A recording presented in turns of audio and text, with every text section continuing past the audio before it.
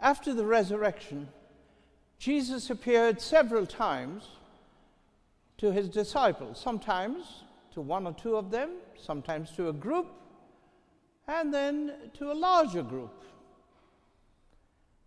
The opening lines of this gospel passage that the deacon proclaimed for us are significant in terms of historical reality. And it makes a good comparison for your reflection and for mine. On the evening of that first day of the week, when the doors were locked where the disciples were, and now this is the part of the sentence that has some food for thought. For fear of the Jews. Let's reflect on that for a moment. For fear of the Jews, they had locked themselves. You know, fear does that to people. We either lock ourselves in or we lock the physical property so that anything that's a threat to us is outside, cannot get in. That's what we do. And that's what they did. With Mary, the mother of Jesus, they had locked themselves up for fear of the Jews. Why? Because they felt that the master is taken away. It's coming to be our turn now. And that happened before, it happens even today.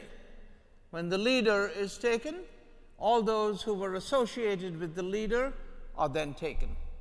It has happened time and time again. Under those circumstances, what were they doing in the locked room? Two things, I think. It seems to us that this would be what they were doing. First, remembering. They were strength in the remembrance. And they were calling to mind everything that Jesus had said on different occasions.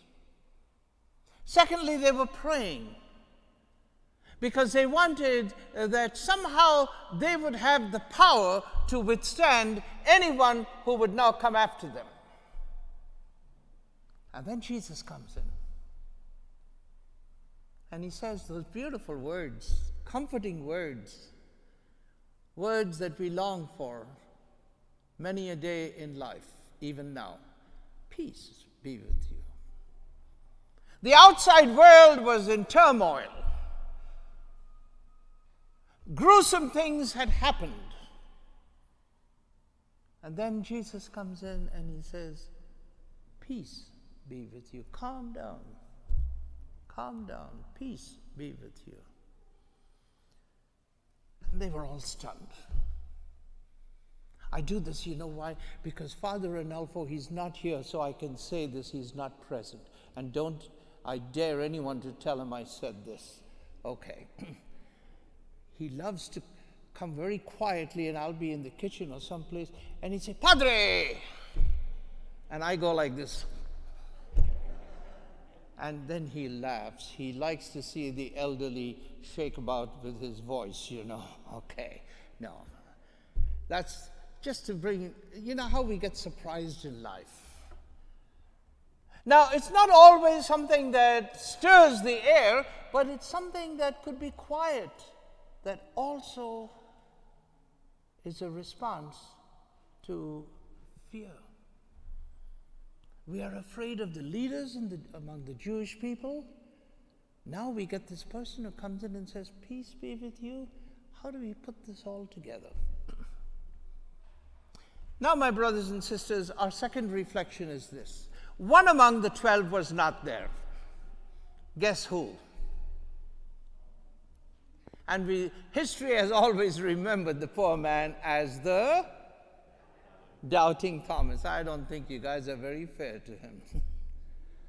Doubting Thomas. I want to offer a side of reflection to Thomas's behavior. For whatever reason, Thomas was not there. I like to think that perhaps it was his turn to go out and find some food, buy some food, I should say. And while he was away, Jesus appeared to them. And he says, peace be with you. So when he returns back, they say to him, hey, Thomas, we have seen the Lord. Now, mind you, Thomas knew about the death, the crucifixion, the burial, the resurrection, all of that.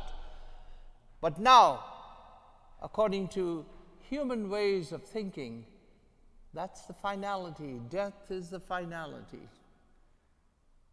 Now he's come back to life, but he told us that. And it was beginning to sink in that Jesus was going to rise from the dead. But he didn't say, I'm going to come and visit you. So the visit was a shock. And when he came in and said, peace be with you, they must have, just tremored a little bit. I also want to say that here's a point for our reflection. Poor Thomas has been called Doubting Thomas for centuries. What was Thomas really wanting? I think, when I taught theology, I even said it there.